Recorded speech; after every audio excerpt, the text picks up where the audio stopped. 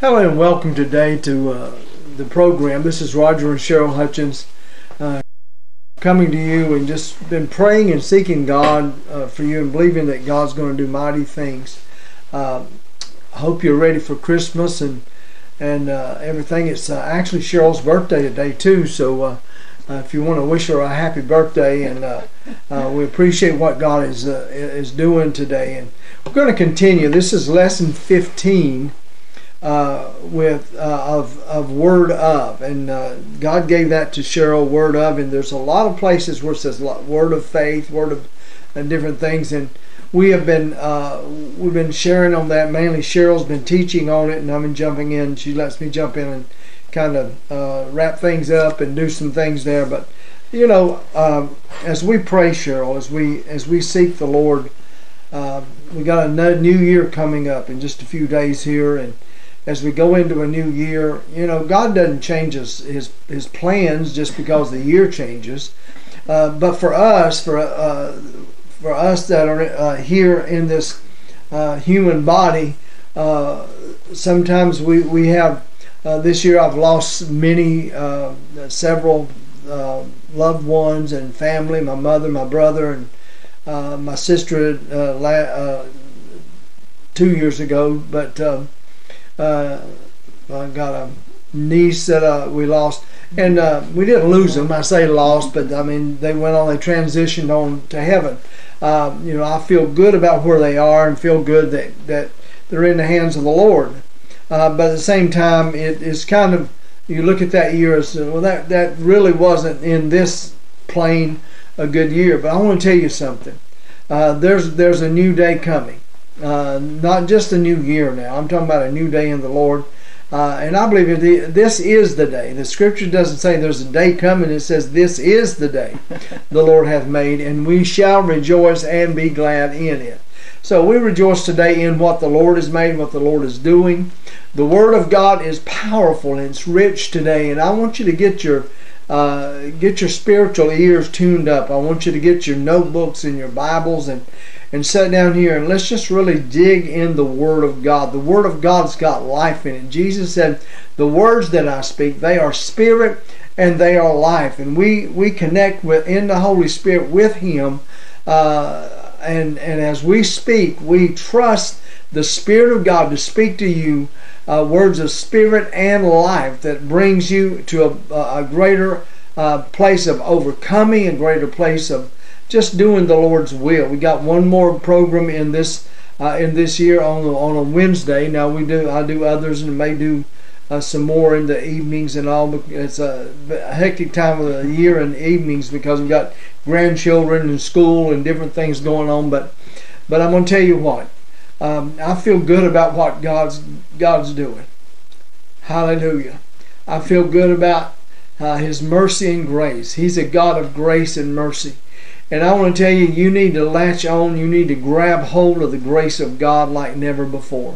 Because grace will empower you to walk through the midst of fiery furnaces, right through the midst of lions' dens, and right through the midst of all the religious stuff that goes on, all the political stuff that goes on. God will empower you and enable you. So I am excited about what God is doing in this hour, and doing in you and doing in me. So let's pray, and then we're going to turn Cheryl loose with the Word of God, and she'll let me jump in where I want to and where I can. But let's pray. Father, we thank you today. God, here we are right here in the week before we celebrate your birth. God, we don't know, I don't know what month you were born in, what day, and all of that. But all I know is this is when the world is set aside to celebrate for some reason your birth. God, I thank you, Lord, that you come. God, I thank you that you sent your only begotten Son into the world to redeem us, to save us, to bring us into the kingdom of God. And Father, in the name of Jesus, here I thank you as Cheryl and I gather here today to continue the Word of God, to continue the teaching.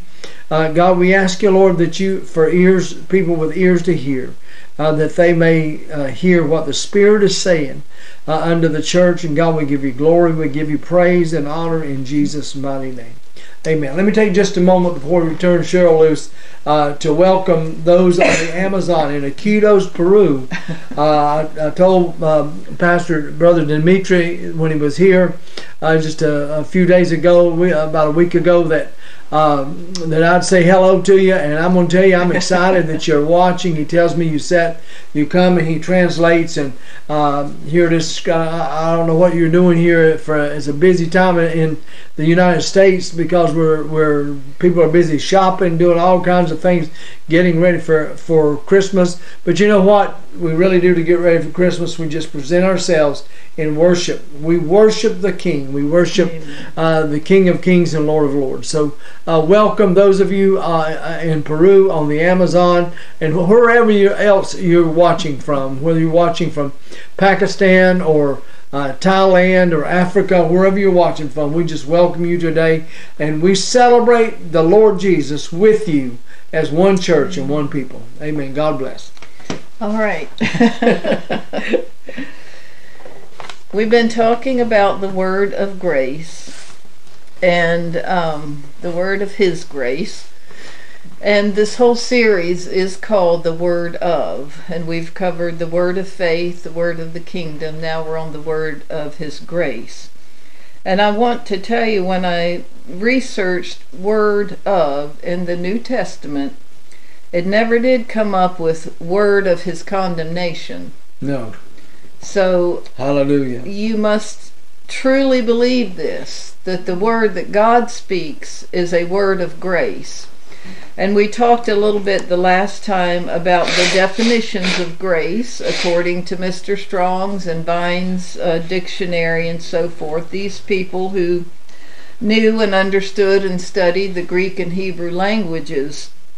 And so I want to pick up one part of the definition that we learned is the divine influence on the heart. So let's talk about that for a minute. The divine influence on the heart is an action that is done by the Holy Spirit. The Holy Spirit, who is God, who lives within a person. All right, and because the Holy Spirit is God, God is love, the action of the Holy Spirit is always going to be about love. It's going to be done in love. It's going to enable us to love properly. And it brings about changes in a person's life for the better. Everything about our great God is always love. It's always graciousness and kindness. Now, for years when I read the Bible, I couldn't see that because I didn't grow up hearing a message of love, of grace and of love and things like that. They did say God loves us, and we sang Jesus loves us. But there was so much opposite of that was taught that it just, I never remember hearing about grace. And it took me a long time to try to understand what this grace of God is, was, and has been forever. It was just as much available in the first covenant as it is today in the new covenant. So when we talk about the divine influence, this is something that God does in us. Now, that's important to understand because under the New Testament, the blood covenant that Jesus Christ paid for in His blood to bring us into covenant with God with many great and precious promises, the action is on God's part working in us so that He can work through us and live through us. Under the law, and we'll get into this in another lesson or two about law versus grace or law and grace, that sort of thing, but it is not by our works now. We don't do something to earn God's favor, which is one of the meanings of grace. We don't earn God's love by working hard, doing great and wonderful deeds for feeding people and clothing people. Those are all a part of Christianity. They're all a part of being a servant of the Lord Jesus Christ, but it flows out of that divine influence that the Holy Spirit brings into our life. Amen. All right. I want to talk about one of the Vine's dictionary meanings that we talked about last week, I think. It's part of the definition was on the part of the bestower, in this case God, the friendly disposition from which the kindly act proceeds, graciousness, loving kindness, and goodwill generally. So everything about this grace that we're talking about is something that's good. Now think about this. It's a bestower. Now this definition can belong to just a normal person. That's like we have philanthropists, I think they call them, that do a lot of good deeds for people and help people. But in this case, we're dealing with the Almighty God. He's the bestower. He's the one who, first of all, gave us His Holy Spirit. He gave us His grace, His favor. He looks on us kindly. It says a friendly disposition. Some people, I know I grew up thinking God was so mean and He was just going to rip me to shreds, more or less. And I grew up as a terrified child, and even into my adult years, just terrified of this God. And it's a terrible way to grow up and to live and to think about God. And it wasn't until I began to read the Bible for myself and seek God, which was God initiated this desire in me, that I began to understand that some of the things I had been taught about God were wrong. Not everything was, but some of them were. So I've had to learn that, I think Jesus even said when He was talking to the disciples one time that He called them friends. And we have a little song that's we sing sometimes, I'm a friend of God. Yeah. So God has a friendly disposition. He's not out to get anybody. Not in a unholy way or in a condemning way. Now He does want to get you. Amen. But He wants to get you and draw you close to Him. You might remember, if you're a student of the scriptures, that Jesus said, speaking to Jerusalem, I wanted to gather you like a mother hen gathers her children. In other words, I wanted to draw you close to me where I could nurse you and feed you and care for you and protect you. And that's always been God's personality. We just have not understood it that way. All right, so when I was reading that definition again, it reminded me of Romans 2 and 4. And I put it in my notes from the New International Version, but I believe I want to read it from the King James also. So the New International Version, this is Romans 2 and 4, says, or do you show contempt for the riches of His kindness, God's kindness, God's tolerance, and God's patience, not realizing that God's kindness leads you toward repentance? Now the King James says the same thing, just in a little bit different language. It says, or despisest thou the riches of His goodness and forbearance, God's goodness, God's forbearance, and God's long suffering, knowing that the goodness of God leadeth thee to repentance. Now, I wanted to read it in the King James because the word goodness stood out to me, and I looked it up to see, what really is this talking about? We can have varying ideas of goodness. So this is what Mr. Vine says in his dictionary. The word goodness incorporates or includes kindness of heart or action. It signifies not merely goodness as a quality, rather it is goodness in action. Now listen to this.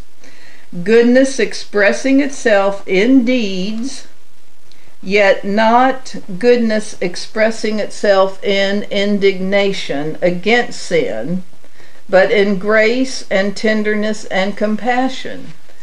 So that's just so important to remember, that everything about God is good. The word of His grace is good.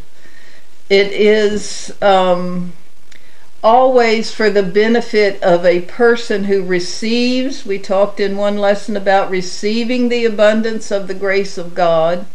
When we receive that abundance of grace, then things begin to change inside of us. Things begin to change outside of us, because we begin to understand that the goodness of God, He is not angry with us. He's not angry with the human race. And His whole heart is to draw people into His loving care and His loving provision, His loving protection. This is what the word of His grace is all about. All right, so let's look at Acts 20 and verse 32. And it says, "And now, brethren, I commend you to God and to the word of His grace, which is able to build you up and to give you an inheritance among all them that are sanctified." Now, we read this verse in an earlier lesson, and Roger talked about it a little bit. But I want to look at this verse, because it says the word of God's grace is able to build us up. So the word to build, or the phrase to build you up, literally means to build a house. And it stems from a word that means architecture. So God is the architect who's building this house, whose house we are, as we'll see in a moment. And the purpose in building a house, we live in a house, and we live in a good solid house. It's an older house, but the purpose of building a house is so that it will stand. It will stand firm. You don't want to buy a house that's going to fall down around you if you have this ferocious storm. So God is building up this house. Ephesians 2:19 through 22 tells us a little more about this, and it says, "Now therefore we are no more strangers and foreigners, but fellow citizens with the saints and of the household of God. And we are built upon the foundation of the apostles and prophets, Jesus Christ Himself being the chief cornerstone, in whom all the building," all of it, not part of it, but in whom all the building, in whom who? In whom Jesus Christ. So in Jesus Christ, all the building is fitly framed together. In other words, it fits perfectly together. There's not gaps in it. And it grows and unto and into a holy temple unto the Lord. All right, "in whom you also are builded together for an habitation of God," or a place for God to live, "through the Spirit." So this is the building. God's taking people, you and I, Amen, who have become born again believers and believe in Jesus Christ, believe in the Word of God, and He's putting us together where we fit together firmly. The outside of our house has bricks around it, and inside down here we have bricks around our fireplace. And if those bricks have gaps in it, that can allow something to get in there, whether that's animals or some other type of thing, and the bricks can begin to crumble away. So the building has to be fitted together properly, so that the building will stand. And this is what the grace of God is doing in us. That divine influence that's working inside of us is putting us into our place where we fit into the body of Christ. And as we fit there, then we're growing up into a holy temple. Why? What is this holy temple about? This holy temple is about showing God to the world. Amen. The children of Israel were supposed to do this under the first covenant, and they did not do it. And there were reasons why they did not do it, which we'll get into maybe a little bit later. But now, through Jesus Christ and this Holy Spirit that lives within us, God can move through a people. He is moving through a people. He has moved through Amen. a people. He will always move through a people. Amen. And this people is us, Amen. the body of Christ, connected to the head. Hebrews 3:6 says, "But Christ, as a son over his own house, whose house we are, if we hold fast the confidence and the rejoicing of the hope firm unto the end." Now, that's important to remember. This is very clearly stated that we're God's house and that we need to hold fast our confidence in Jesus Christ. We need to rejoice, keep rejoicing in the hope that we have in Jesus Christ. There's lots of avenues of that hope, and one avenue of that hope is that we will really be a holy temple here in the earth, showing forth the love of God to the rest of humanity. All right, the true word of grace builds a person in faith. See, it said in Acts 20:32 that this word of grace builds us up and gives us an inheritance. So the true word of grace is going to build a person in faith, build us in love, build us in righteousness, build us in unity, build us in holiness, and all of these things. This is what the word of grace does in us. We are the house of God. All right, so the true word of grace gives understanding of our inheritance among all those who are sanctified, in other words, among all the believers. So the word sanctified, this is so interesting to me. Now listen to this. The word sanctified is used of the gold adorning the temple and of the gift laid on the altar. You can read about some of those things in the first covenant and the first 5 books, Exodus and Leviticus and so forth. So it's used of the gold, this is sanctification, that adorned the temple. Remember, we're the temple, so we have this gold adorning the temple and the gift laid on the altar. Gold is a symbol of the divine nature.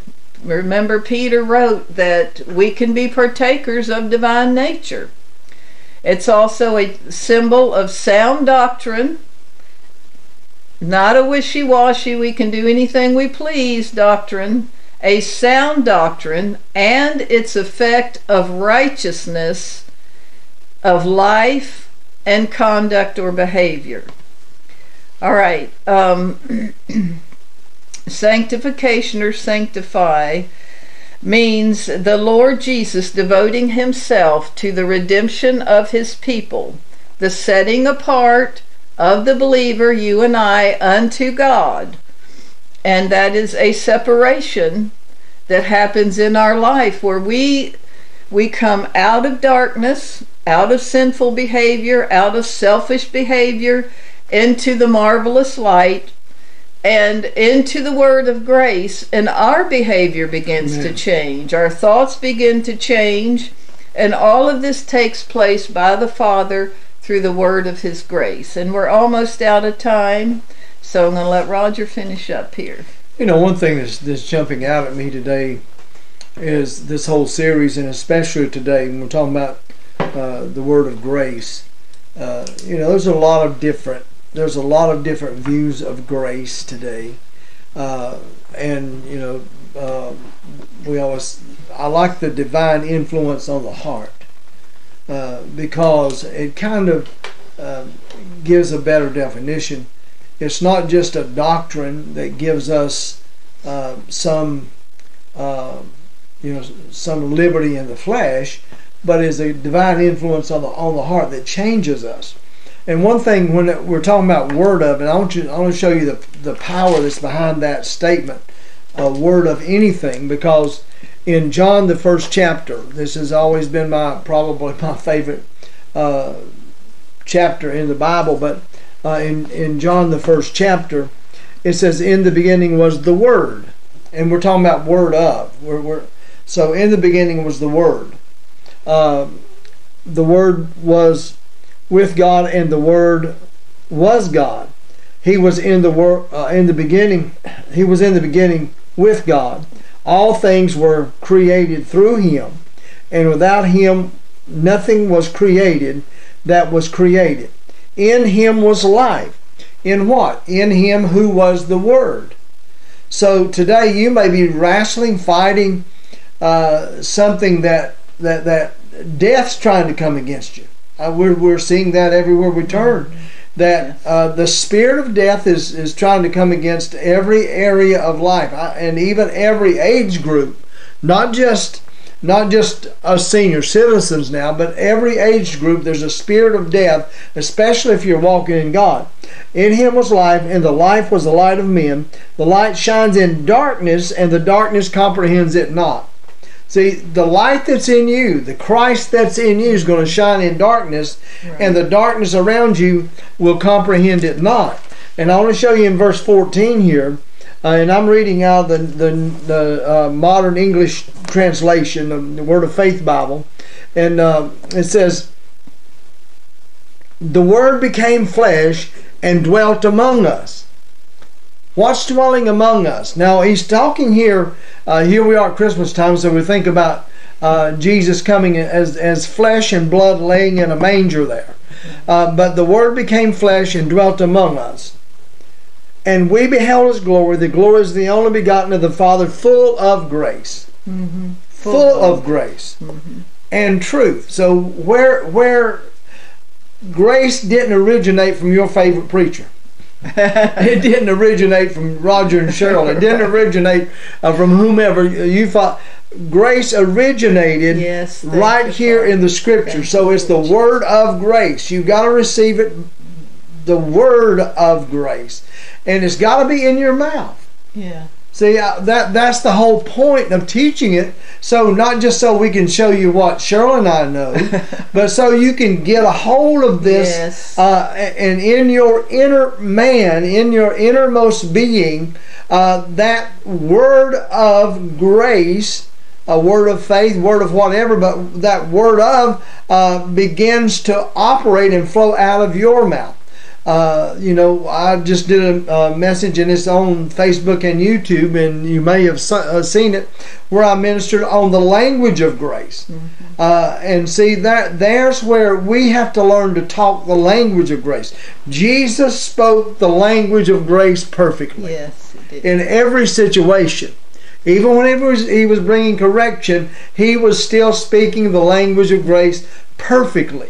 So here today, Cheryl, excellent series here that you are that the Lord has led us into, and more led me through you into this. But I want to tell you the power behind that word. Read John 1 there, and see how that word that was in the beginning. In the beginning, we know that we go back to Genesis. In the beginning, God.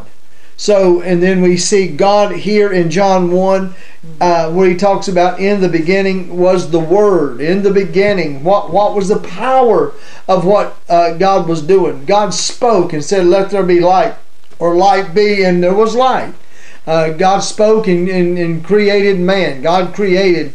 I hear different, but all I know is the power of whatever God did was in what He spoke.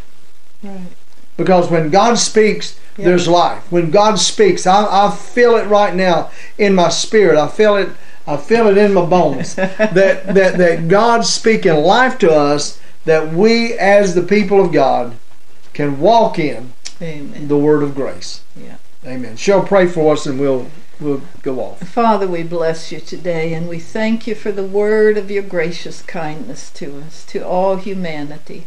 We bless You. We thank You for the lesson. We thank You for those who watch this, that You will truly let them grasp it, grasp a hold of the word of grace, and begin to speak it out as Roger just exhorted us to do. And we bless them in Jesus Christ's name.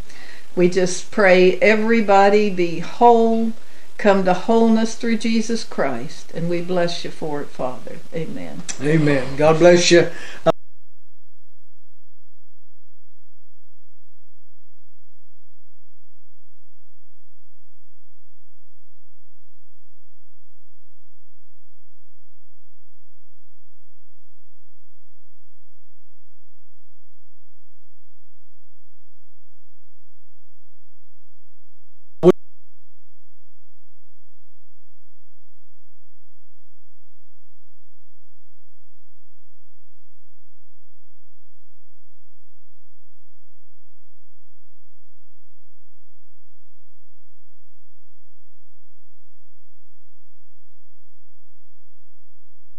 be. Here's you go.